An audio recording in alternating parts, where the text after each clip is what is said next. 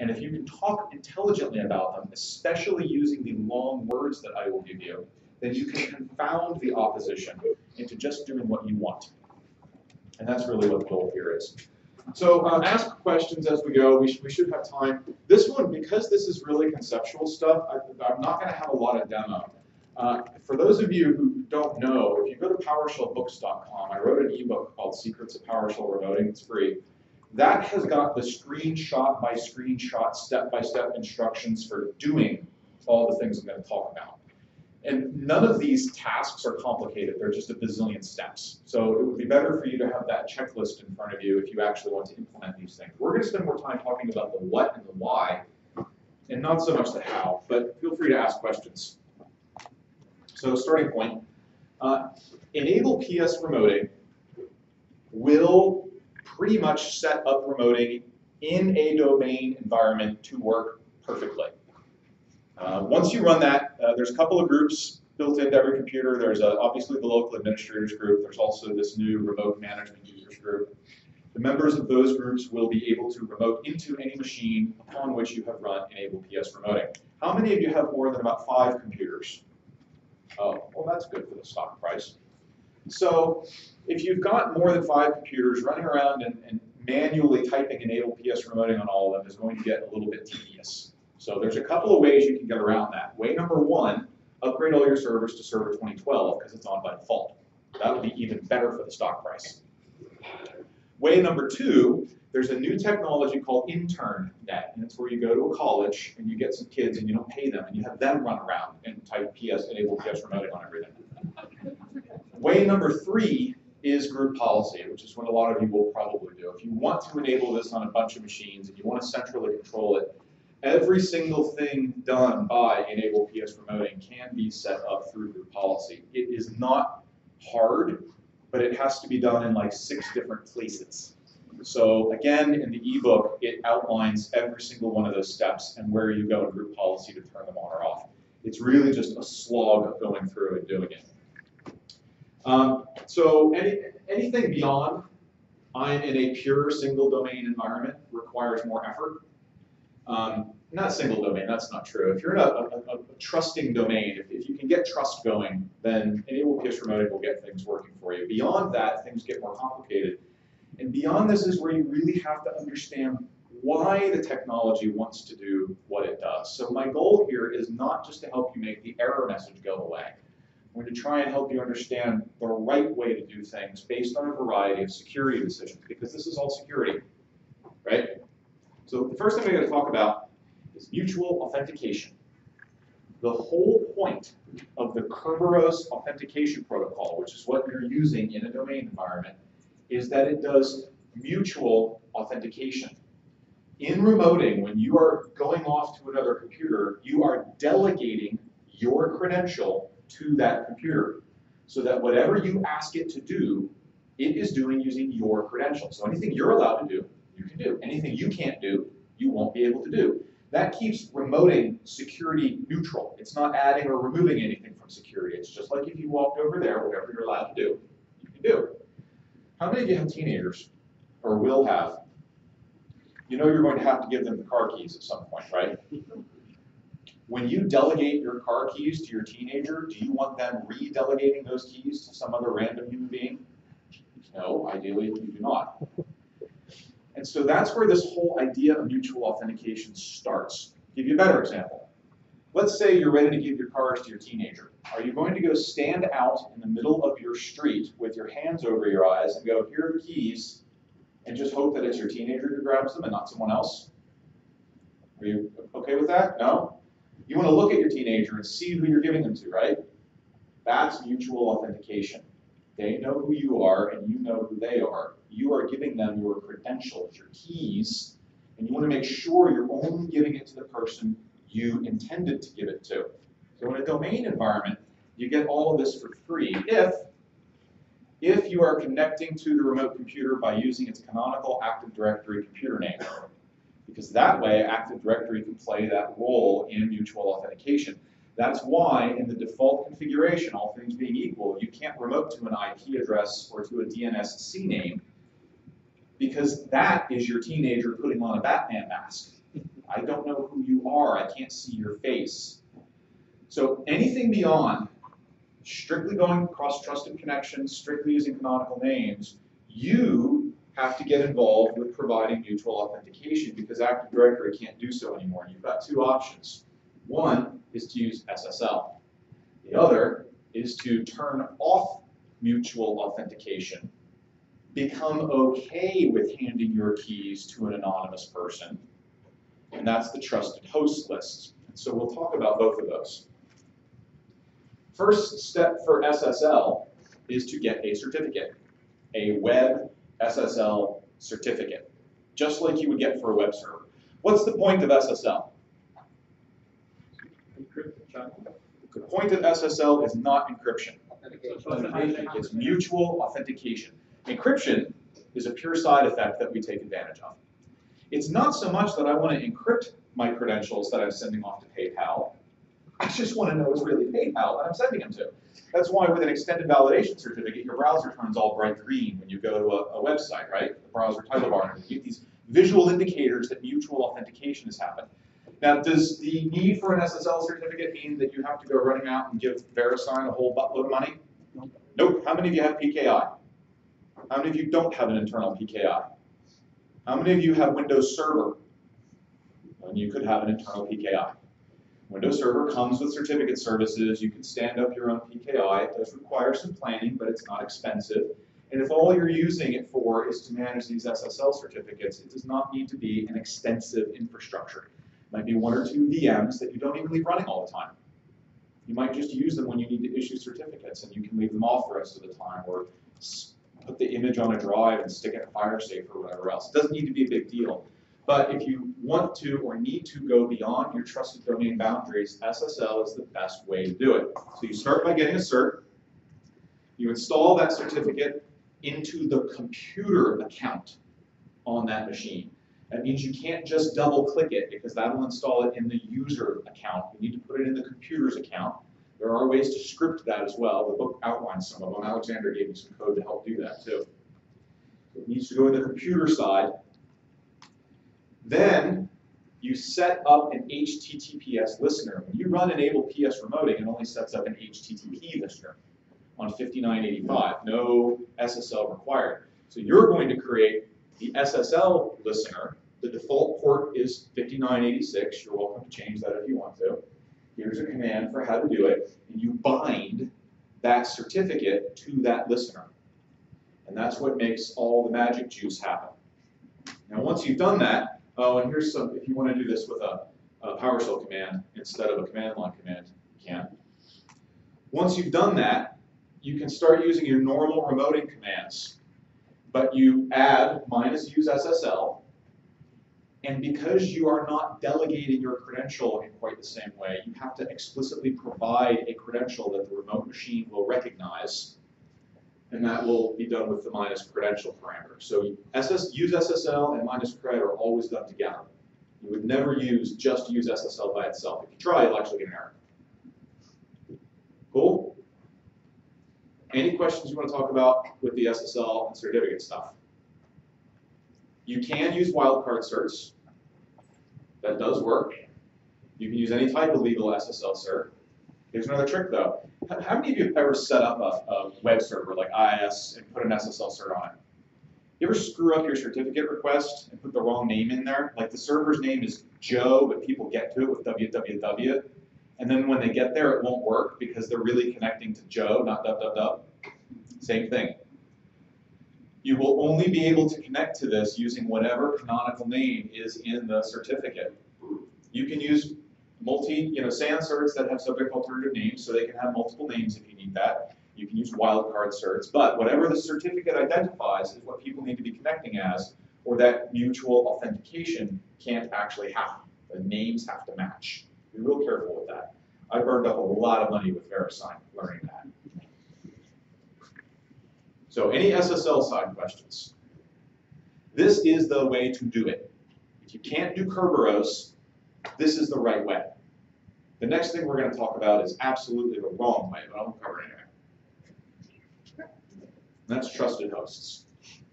TrustedHosts says, for these computers that I trust, don't do mutual authentication. And to expand on that, you're telling PowerShell, these computers or IP addresses or whatever you put into the trusted host list could never, possibly, ever be spoofed. Ever. So it's okay for me to hand them my keys without knowing who they are, because it's impossible for anyone to impersonate them.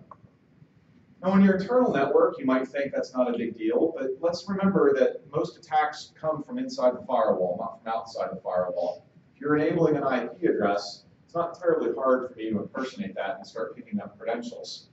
Because when you use this, once you set up trusted hosts, you still have to engage the connection using the -credential parameter. You still have to provide an explicit credential, but you're not getting mutual authentication anymore. So where is this valid? Let's say you're in a configuration center, you're building new machines. All you know about those machines is the MAC address that's printed on the back label, or you're spinning up new VMs and all you know is the MAC address that was assigned by the hypervisor.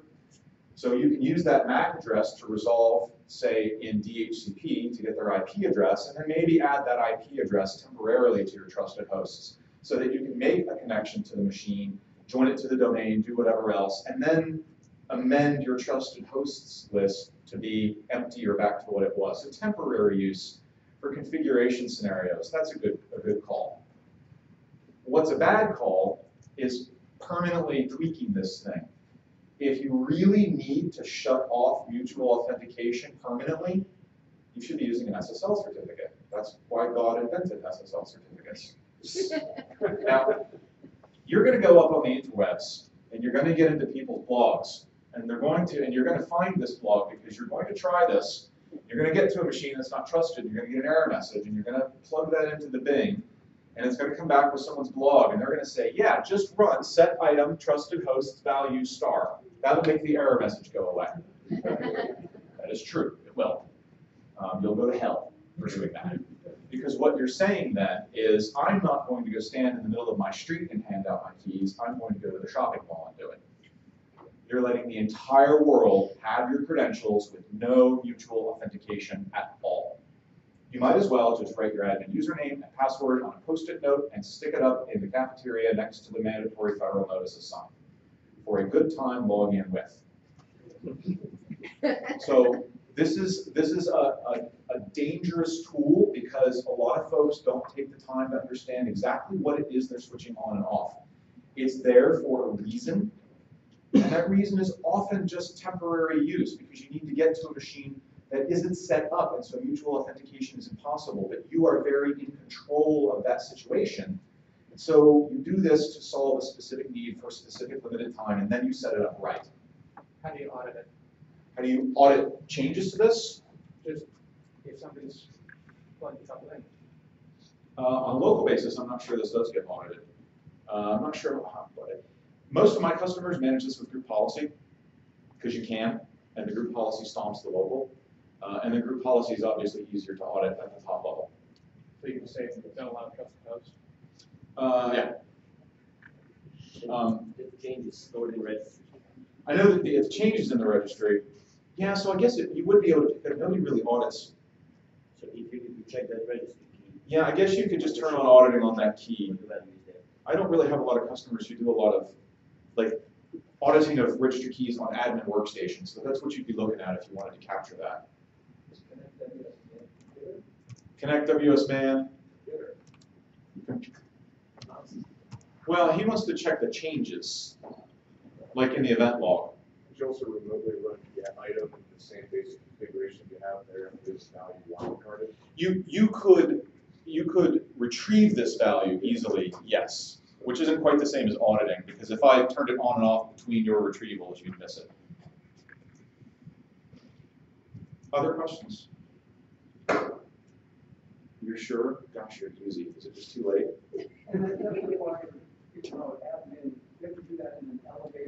Yeah, this is in HKLM. So I mean, this isn't something your average user is going to do, but it's your admins you don't trust.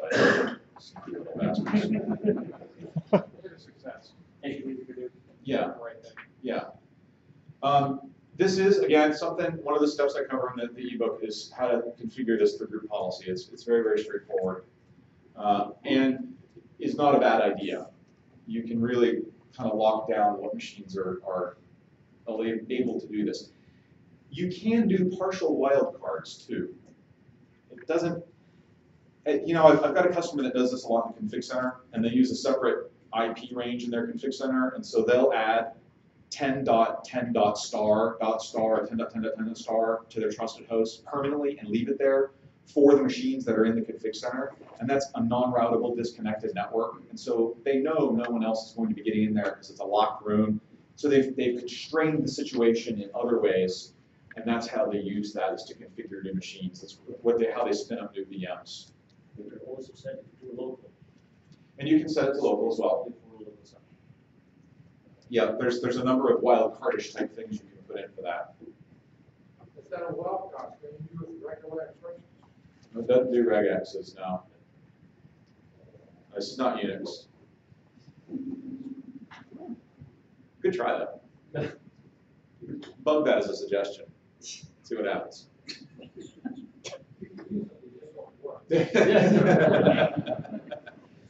Okay. Again, if you're going to use trusted hosts, you must explicitly provide a credential. So you can see here I'm now able to connect to the IP address that I had added to my trusted hosts, and so long as I provide a credential, in this case that's a cred to that machine's local administrator account. And then you would be prompted for the password, which is not shown here, and you'll be in. So this is actually a thing I do to configure new server core machines. I have a little script. Since remoting is turned on Server 2012 by default, I just let the thing do its default, which is to pull an IP address out of DHCP. I know its MAC address from the hypervisor, so I go to my DHCP server, find out what IP address has been given to that MAC address, create a reservation for it so it becomes its permanent IP address, munge my trusted host long enough to connect to it, join it to my domain, put my trusted host back, and then Kerberos takes over and Bob's your uncle. I don't have enough. Well, that's because you've never done this. Oh. If you've done this, Bob would be your uncle.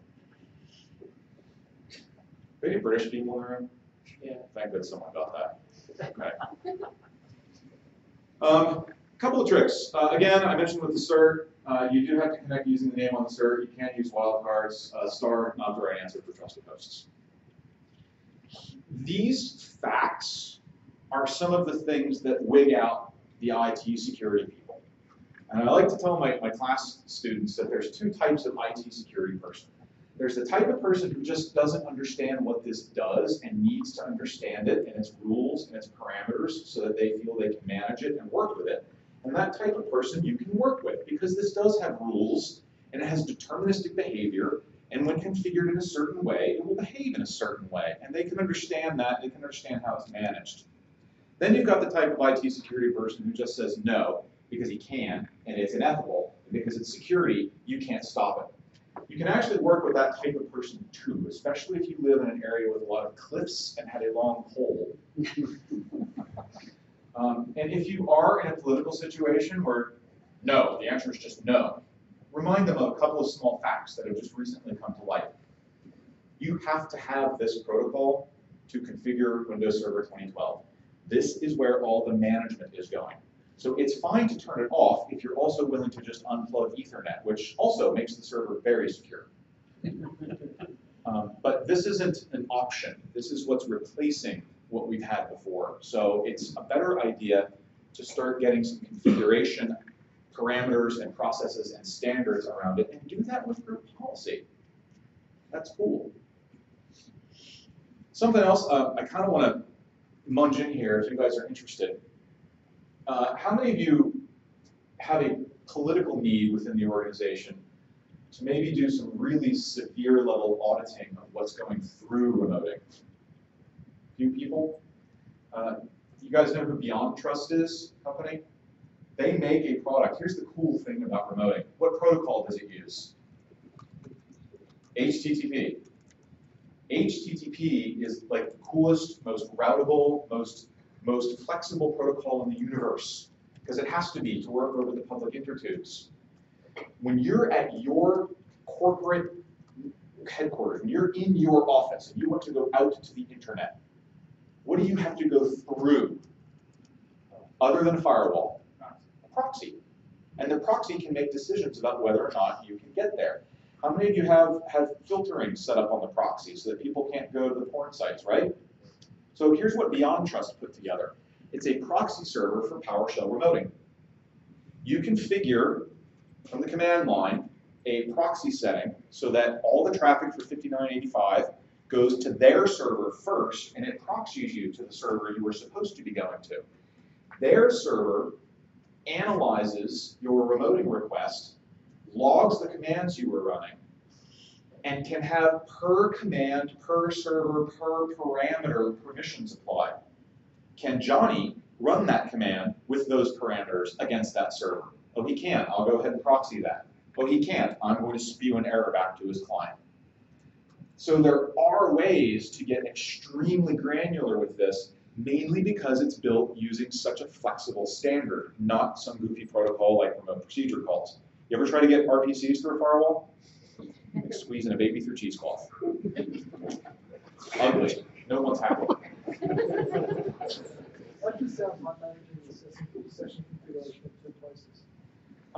It's not exactly managing the session configuration in 2 places because your client, because the proxying is happening as a proxy, sends the traffic there even though it's destined for somewhere else. Right, but session configuration is how you can set up this person can have these commands on this machine. Session configurations are one way that you can create that kind of custom level, but not to the parameter level unless you're building a bunch of proxy servers as well, and not in one spot, right? Because you have to configure them out on every single server. With their product, what you do is every single server won't take connections unless it's come through the proxy. So you get one central spot, which auditors really find appealing. Any other questions or comments, or why are you so quiet? Because I'm trying not to heckle you. Heckle! Everybody else does.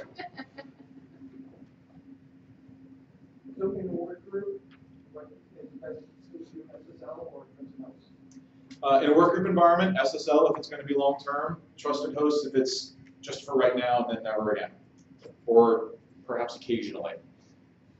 You know, particularly in a workgroup situation where you've got machines on DHCP and their IP addresses might be changing, you can't use the IP address as a trusted host then. I wouldn't use a name, because all you're going to be doing is whatever DNS thinks it is at the moment. There's just a lot of places someone could wedge in there and grab your creds. I'd worry about it. I mean, maybe at your house where you're just fooling around, but not for real.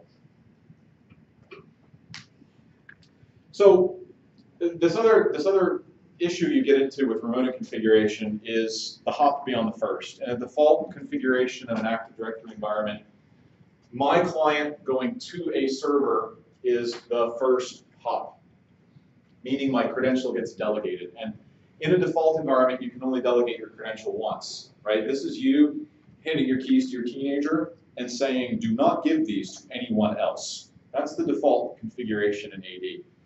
And there's a bazillion perfectly reasonable business environments where you need better than that. And you've really got 2 approaches. So let's talk about the first one first, because this is the one most folks will run across first. And it's the CredSSP protocol. This is a protocol that was introduced in Vista, so it's in all of the latest and newest fun bits. Depending on what your configuration is like, you may have to enable this. So if you get into PowerShell,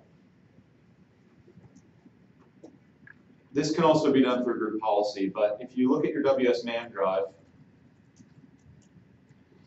in both the client and the service piece, you've got an authentication protocols, auth, and that tells you what's turned on. You can see that CredSSP is turned off. It means my machine is not going to enable outgoing connections using CredSSP. You can enable that with enable WSMan CredSSP.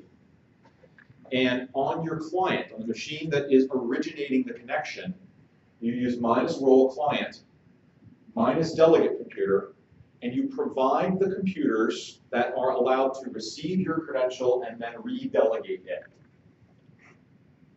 Star is not the right answer. Okay? It's not those stuff. No, star, dot star, not the right answer. If you are giving your keys to your teenager, are you okay with your teenager giving the keys to your spouse? Probably. That's an authorized delegation. So maybe star.mydomain.local, right? So long as you're giving the keys to someone else in the family, that's okay. But you can't hand it outside the family. So there are some constraints. Again, this accepts wildcards. Just use them intelligently. Start out, not intelligent. It will make the error message go away, but that's not what you're after. On the server, on the machine that is receiving and then redelegating your credentials, you run this with -role server, and that's it. And that gives it that capability. If you start doing hoppity, hoppity, hoppity, hop like a bunny, this gets to be a pain in the, because you wind up running this on a lot of different machines. Configurable in group policy, which is nice. Again, the book shows you the places in group policy to go set this up, so you don't have to do it manually. It also shows you where to enable the protocol, because it's got to be enabled on your clients and on the servers. And then this works well. Anybody using this? Yeah? Works? Works great. Yeah, sure. Yeah. WSMan, that runs on the local system account? WinRM is the service that implements the WSMan protocol, and yeah, I think it does run under local service. Can you just use constrained delegation? Whole different approach. Give me a second. Okay.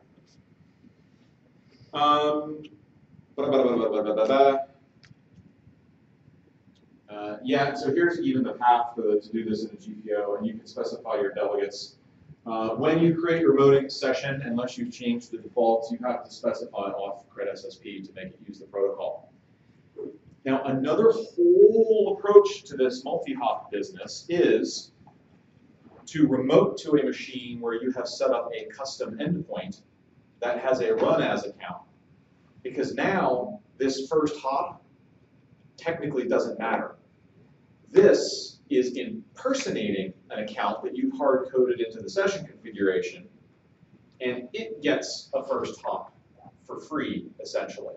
So that's another whole approach that you certainly could use and gives you different ways of locking things down and starts to bring in the concept of delegated administration. Those can get tricky to manage quickly, so if you start doing that, document what you've done and why and who and everything else. Yes? Nod your heads yes. Okay. Alternately, taking CredSSP off the table, you can, I was going to say you can simply configure your domain, but this is anything but that. You can configure Kerberos in the domain to allow multiple hop delegation, to allow further delegation. This does not require the CredSSP protocol, but it does require several more steps that have to be done in the domain. These are, Alexander and I were talking, these are scriptable steps. These aren't impossible to achieve. It's just a lot of things that have to be done correctly in order to get it to work. It's several little buttons you have to press. So this is also an option. As it turns out from the conversation today, this is the option the Microsoft product team recommends.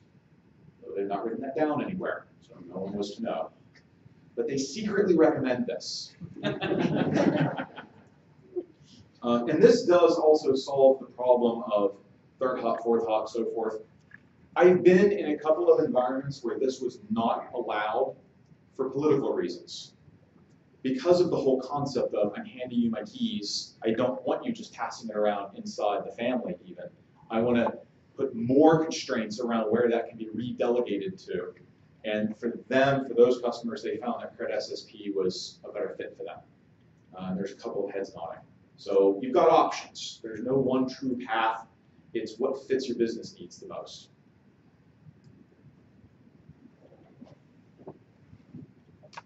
Okay, ask questions about this stuff. Those are the difficult bits of remoting configuration and the whys. I was going to make a comment about the Kerberos delegation. If you Never mind. if you've got that set up correctly up front, if you work out how to do so, then it's great. You can try to set it up as you're sort of debugging which delegations you need to configure. You've got to make sure you refresh the Kerberos tickets Yeah, Why yeah. is it big up? It looks right. Why isn't it working? Yeah, if you are deciding that the right answer for you is to enable the Kerberos delegation, and you have never set this up before, set it up. You're going to have to blow away all your Kerberos tickets. Make sure that, because when you log on, you're given a ticket, and that has to be marked for delegation up front, or all the changes in Active Directory in the universe won't make any sense. Think of it as like a group policy, right? Just because I go change a group policy doesn't immediately mean every computer jumps on and takes that new setting. It takes time to refresh. These tickets have to be discarded, and the trick is, because renewing or getting a new certificate puts load on a domain controller, the Windows client pieces have a lot of code in them to keep them from doing that. They would prefer to hang on to a ticket for its lifetime and then renew it as many times as they're allowed to before they actually go get a new ticket. So that's where tools like the curve tray tool, if you've not used that, can be very helpful in seeing exactly what ticket you've got and when you got it and how long it's got to live and all that stuff. So that if you are making configuration changes, you know if you've got a fresh ticket or not. Because otherwise you can make configuration changes.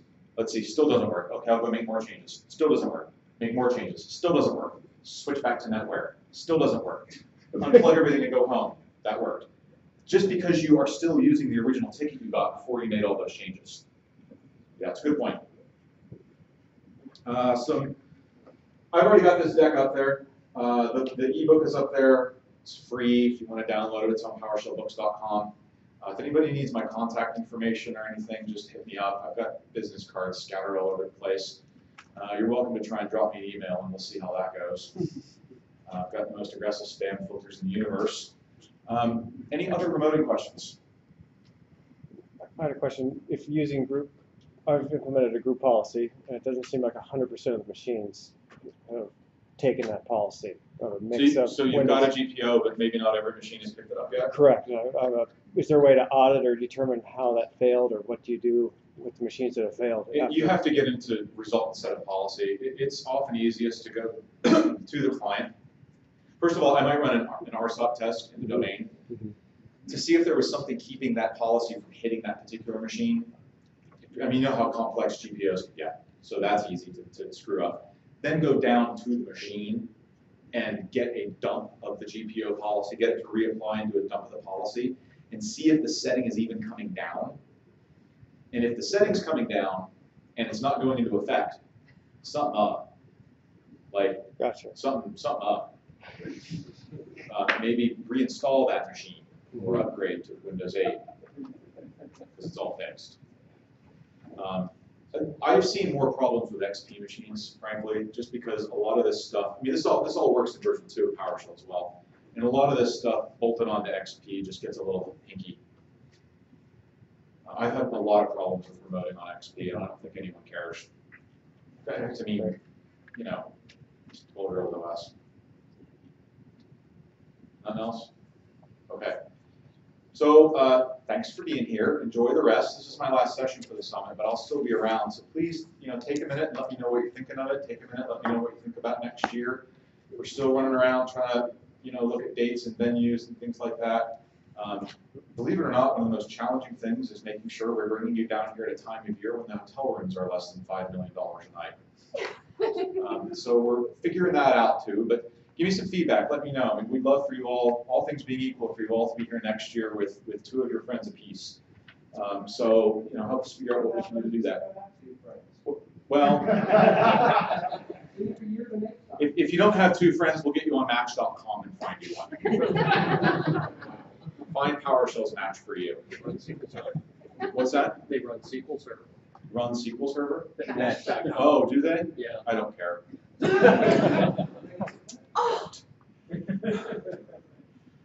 not that I don't love SQL. No, that's it. That's exactly right. I just don't care. Okay, so thanks for being here, and I'll see you around.